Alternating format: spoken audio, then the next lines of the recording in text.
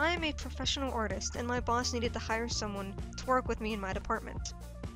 It's a decent paying job, full medical, dental, psych, health insurance, and the general dress code is clean jeans or slacks with no rips, plain t-shirt and no logos.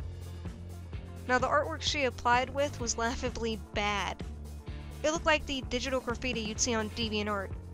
She even had that fancy graffiti style, sussy S, like everyone drew on their trap keepers in the 90s, that took up a whole 8.5 by 11 sheet. This was in the year 2014, by the way. Somehow she managed to land an interview, and as soon as she showed up, I knew she wasn't gonna get the job. They'll always say dress for the job you want, not for the job you have, so I'm guessing she didn't know what the fuck to do because maybe she never had a job because this is what she wore to the interview. Gray on neon Nike running shoes, gray fitness leggings with a matching gray fitness tank. All the workout clothes looked brand new as if she bought them just for the interview. Then she had an unzipped blue hoodie with a small, Zelda-themed messenger bag with about 50 anime keychains hanging off of it, with an obnoxious clunking wad.